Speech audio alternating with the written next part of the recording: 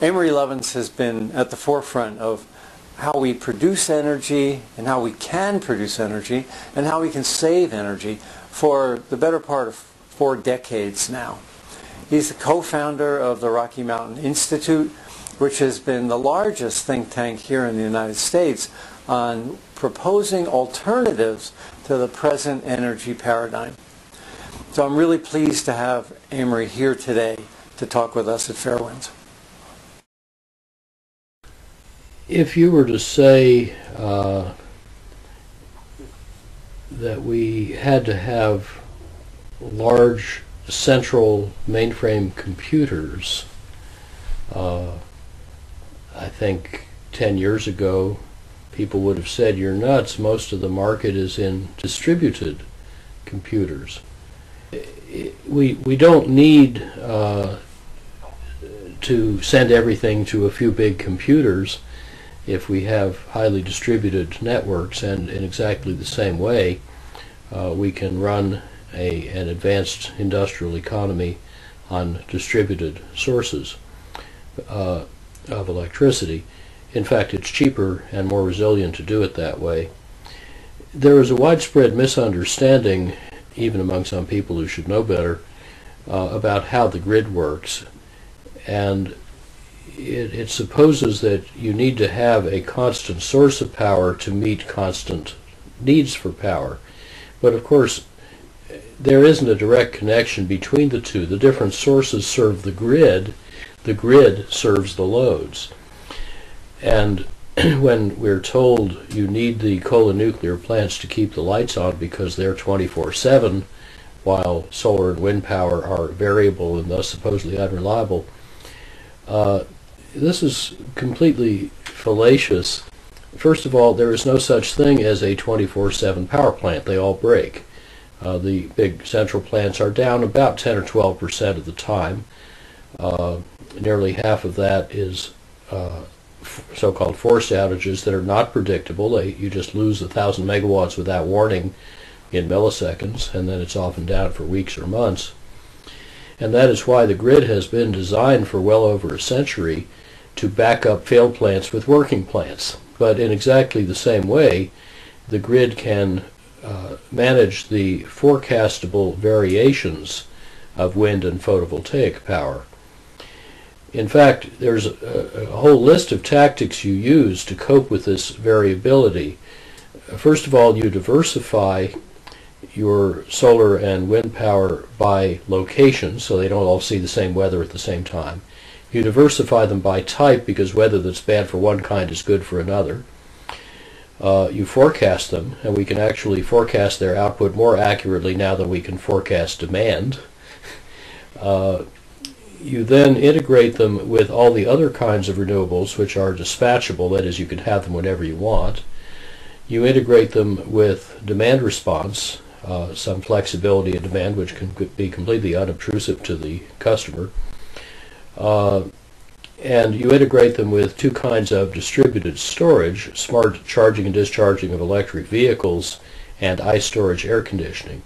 Now, it turns out that that list is enough to give you completely reliable power in the Texas grid, the so-called ERCOT power pool, every hour of the year in 2050, with no bulk storage of electricity and with only 5% renewable power left over to be spilled. And the economics of doing that would be quite reasonable. If you wanted to go further, you could use flexible, that is, fast-ramping gas-fired capacity to back up. But there is increasing evidence that a largely or wholly renewable power supply, well-designed and well-run, may well need less storage and backup than utilities have already installed and paid for to manage the intermittence, the unforecastable failures of their large thermal power plants. Any kind of generator you put on the grid has integration costs. You have to look at both sides. And when you do, you find that the grid integration costs for wind and solar are actually very small. They're typically a few tenths of a cent per kilowatt hour, and they may well be less than the grid integration costs of the big lumpy capacity that fails unpredictably and all at once. The portfolio of diversified renewables doesn't have that sort of ungraceful failure mode. Most people don't realize that there's power plants out there that are hot and running, spinning, but aren't producing any electricity yet, in case another power plant collapses. And when something breaks, they almost immediately pick up the load. If you keep elephants to haul stuff around, elephants get sick, elephants die. You need standby elephants to haul the carcass away and do the job for the first ones. And elephants eat a lot, and they're expensive. It's a lot better to have a diversified portfolio with small costs of failure, and not all likely to fail at the same time. You know, Amory, when I'm out on the stump talking about power, a lot of people will say, yeah, solar's great, wind's great, but what are we going to do for baseload power, that 24/7 power that we need all the time? There is a widespread misunderstanding about the term baseload, which many nuclear advocates use as some magical attribute of power plants that supposedly run all the time. And there is no such thing as a power plant that runs all the time. All of them fail sooner or later. But actually the term baseload has at least 5 meanings. That's one of them, used only by journalists and propagandists. It's not used in the industry. One other meaning of baseload is loads that seem to be steady, that seem to go on all the time. Although when you look closer, maybe some are on sometimes and others are off sometimes, but they seem to add up to a constant portion of the load as opposed to the parts that only happen sometimes. And if you're analyzing utility loads, you might think of baseload as meaning that. But if you're buying generating resources for a utility, then to you baseload is the resource that will generate the cheapest electricity over time. And if you're operating the grid, it doesn't matter what you already spent on a plant. All that matters going forward is how much it costs to run. So for the utility operator, baseload means the plant that costs the least to operate, regardless of what you paid for it, for building it. Well, traditionally, that cheapest to run role, aside from big hydro dams, was held by coal and nuclear stations, typically nuclear cheaper to run than coal. However, they are now both undercut by renewables because they have essentially zero operating costs, just like the hydro. And therefore, when you put in a lot of renewables, the coal and nuclear plants are shoved up what's called the low duration curve, which means they run fewer hours. And if you're in a competitive power market, they also take lower prices, so they earn less money, because the market clearing price, where everything competes, and there's enough supply and demand imbalance, is set by the renewables, like by wind power in much of the Midwestern U.S. right now. And that costs approximately zero to run. So the result is that many coal plants that cannot compete with renewables or gas are shutting down. Coal lost 19% of its U.S. market share the last 2 years alone.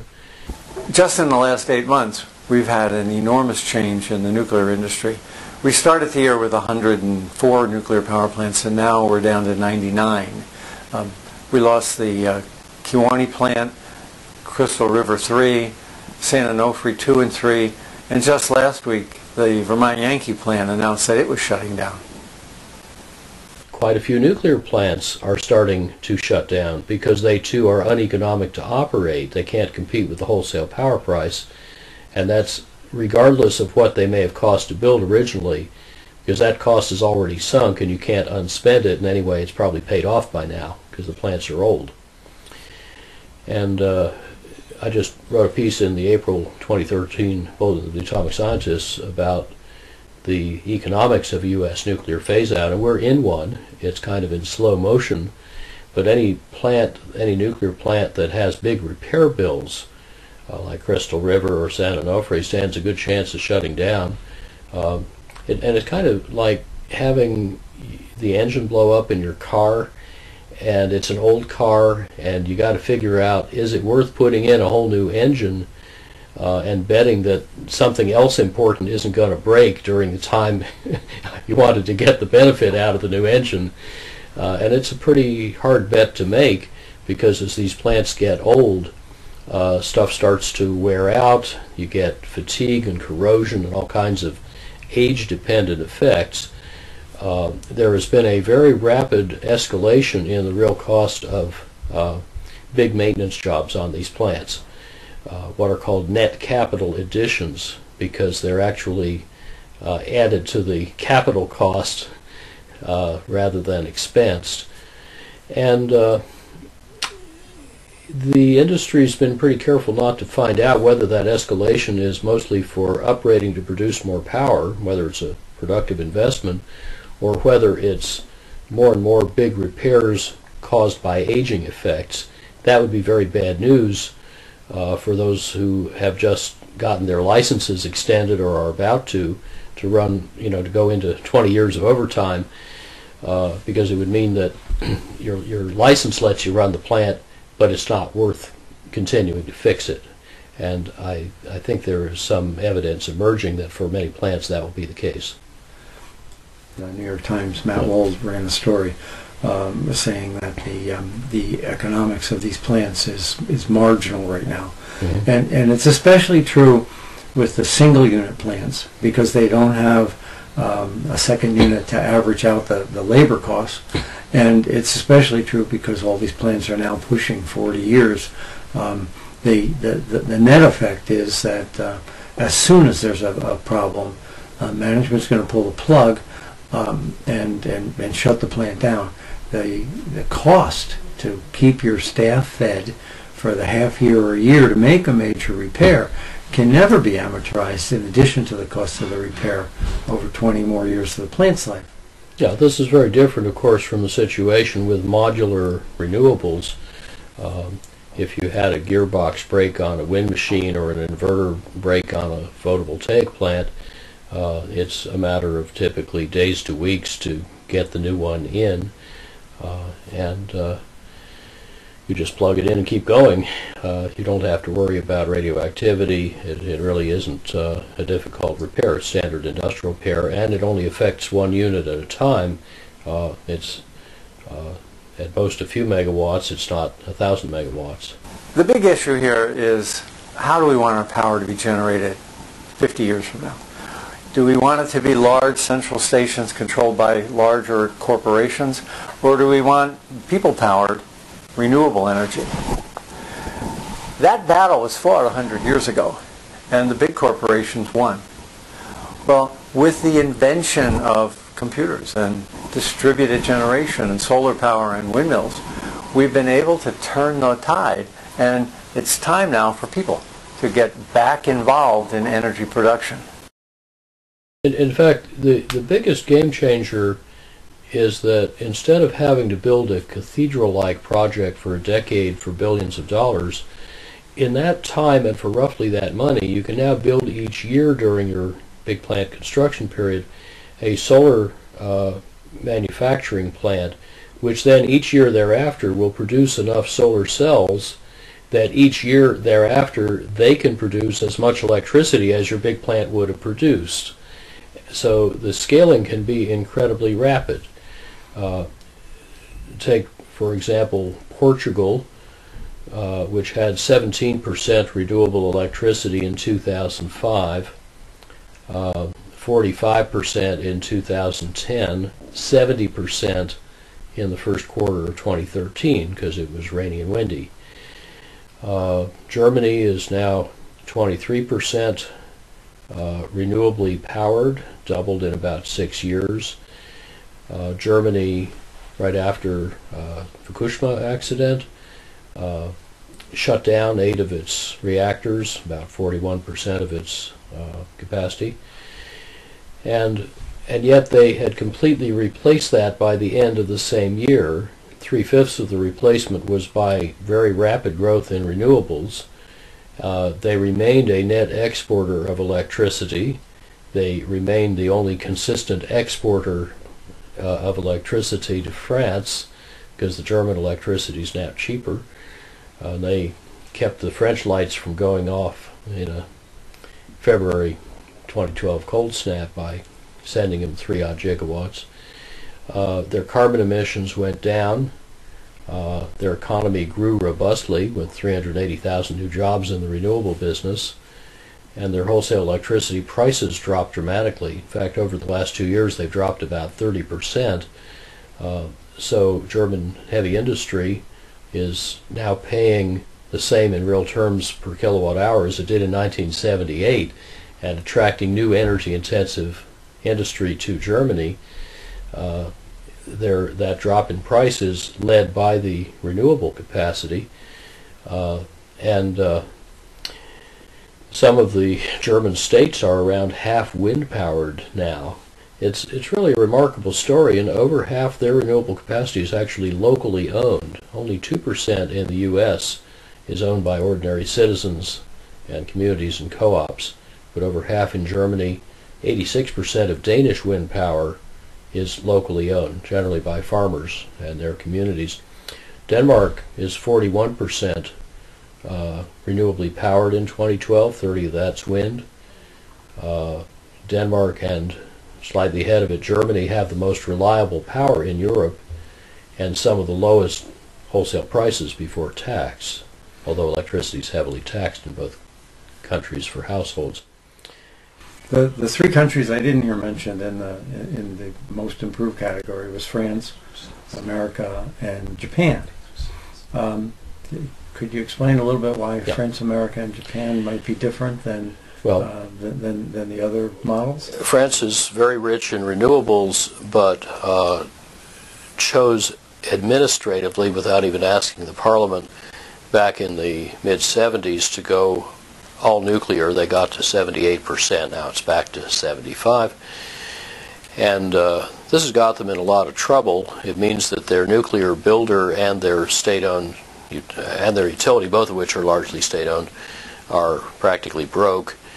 I was just in France last week contributing to their energy policy discussion, which is now opened up to the public for the first time, and they're starting to realize that they cannot continue to support the existing system. They have to do something different, and they will be reducing their nuclear output from 3/4 to half through normal attrition and a bit more.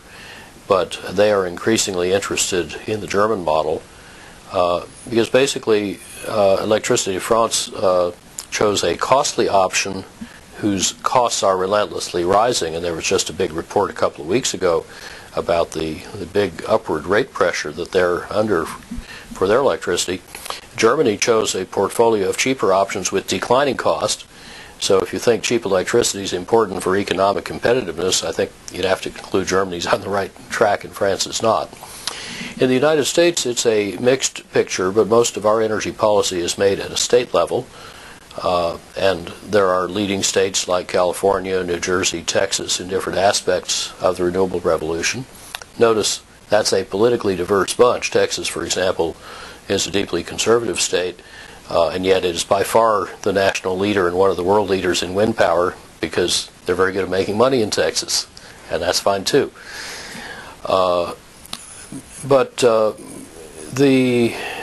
Nationally, the modern renewables have passed 5% of U.S. electric output, but that's not really very impressive. If you count big hydro as well, from 2005 to 10, the U.S. crawled from 9 to 10% renewable electricity, while Portugal went from 17 to 45%. And we have a lot of catching up to do, especially with China, which is the world leader in renewables and in many aspects of efficiency. The other country I mentioned was Japan. I wrote that book called Fukushima Daiichi, The Truth and the Future. The back of that book is about a future for Japan that's not dependent on nuclear. Could you talk to us a little bit about that? Japan's a very interesting case.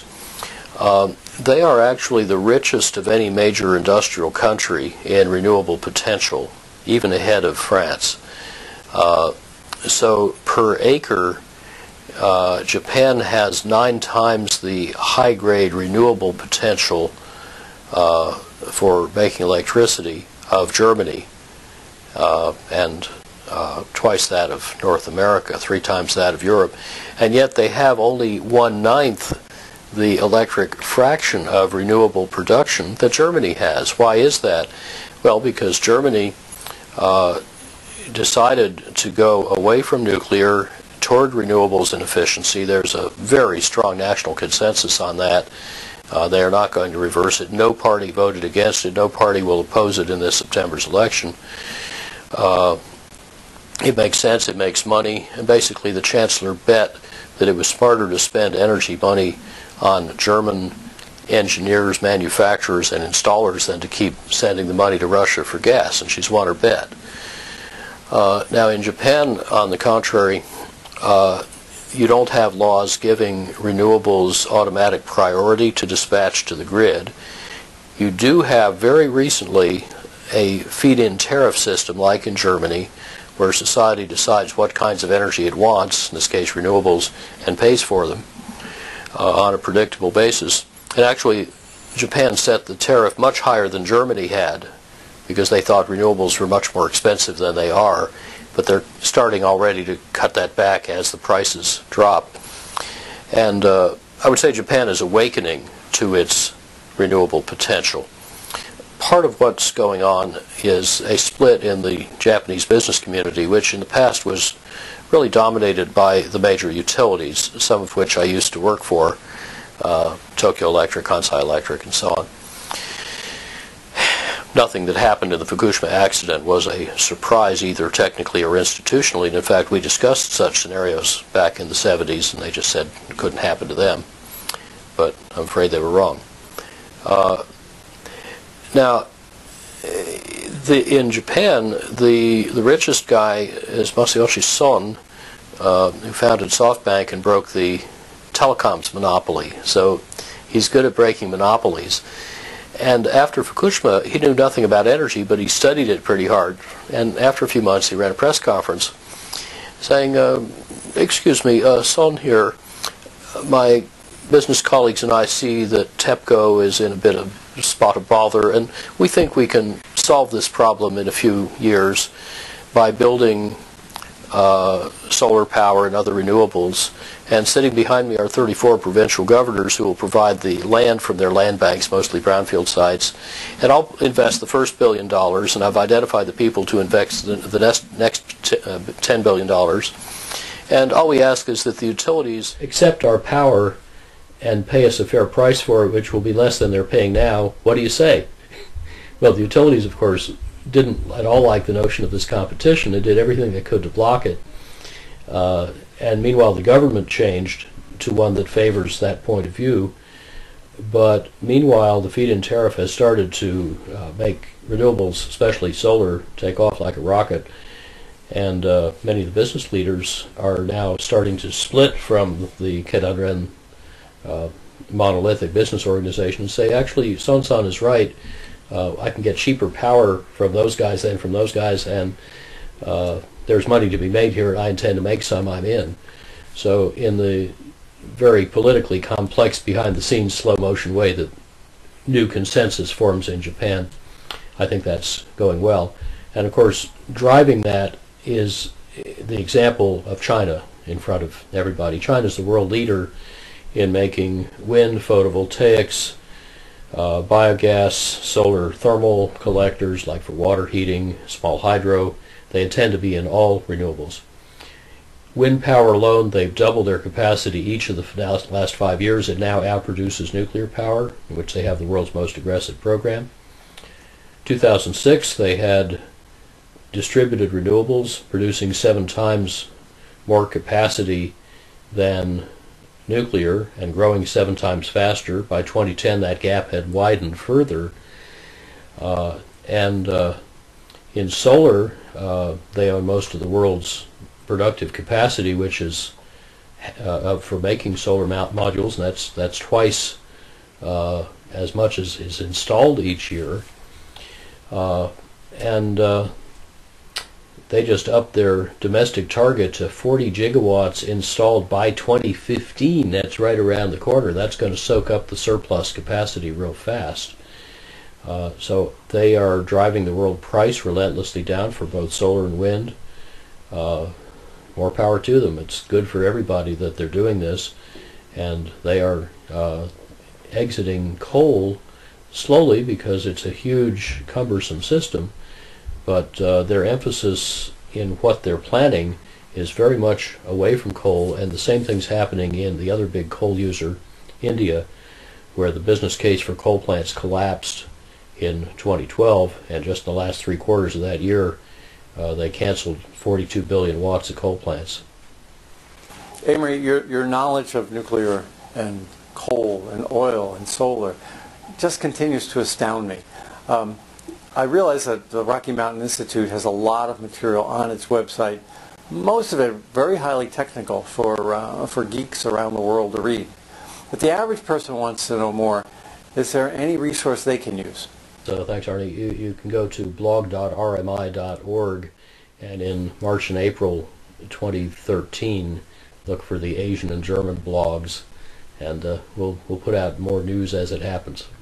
I would also recommend you go to reinventingfire.com and rmi.org to find out about Reinventing Fire. That's a major business book that we put out in 2011. The work of 61 of us over a year and a half with much help from industry, and it's actually introduced by the president of Shell Oil and the chairman of Exelon, which is the biggest nuclear and third biggest coal-fired utility in the country. That might surprise people when they learned what the book says, namely that you can run a 2.6-fold bigger U.S. economy in 2050 with no oil, no coal, no nuclear energy, a third less natural gas, 80-odd% lower carbon emissions, $5 trillion lower cost, counting all hidden or external costs at zero, no new inventions, and no act of Congress, the transition led by business for profit. The electric side of that story is that we showed how to make electricity supply 80% renewable and half distributed and much more resilient at essentially the same cost as business as usual, but best managing all the risks around the different ways our electricity system could evolve. And that distributed renewable future is coming right at us. Utilities and the electricity industry as a whole are undergoing the most dramatic change in any sector I can remember any time. And we're right in the heart of that, working with industry leaders to figure out what the next industry looks like and how to keep the lights on meanwhile. Thank you for coming, and thank you for making the future a better one for all of us.